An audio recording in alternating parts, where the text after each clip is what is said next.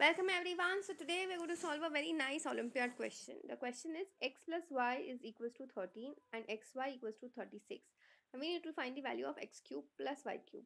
So first let's focus on this information given. X plus y is equals to 13. Cubing both sides you get what? X cube plus 3x square y plus 3xy square equals to 13 cube. I'm going to write 13 cube as it is, okay? So now we'll write x cube and y cube together because we have to find that value, right? And between these two, I can take 3xy common. So I'm left with what? Just x plus y.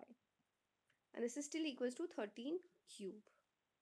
Now, if you look closely, I know the value of xy, which is what? 36.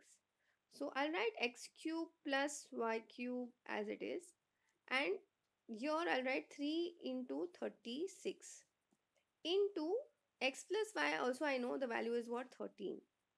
And this is still equals to 13 cube. Okay.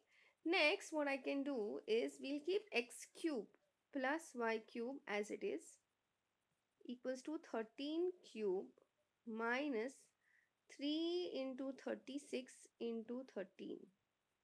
So here what will be left is taken 13 outside.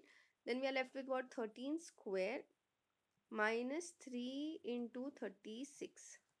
So I'll keep the 13 as it is, and 13 square is what? 169, and 3 into 36 is what? 108. So this comes out to be 13 into 169 minus 108 gets you what? 61. So when you multiply this, see, please understand, whenever you want to multiply a two-digit number, what you have to do is first multiply the units place. That gets you what? 3. And then 1 into 6, that gets you, sorry, I will do it with the rainbow method. So this is 1 into 6, which gets you what? 6. Then what you do is you multiply 3 and 6 and 1 and 1. So 3 and 6 gets you 18, plus 1 into 1 gets you 1. So 18 plus 1 gets you 19. So here what we'll do is we'll write 1 here and 9 will come at the middle digits place. And this 1 gets carried forward. So final answer is 793. That, my dear friends, is the final answer of x cube plus y cube.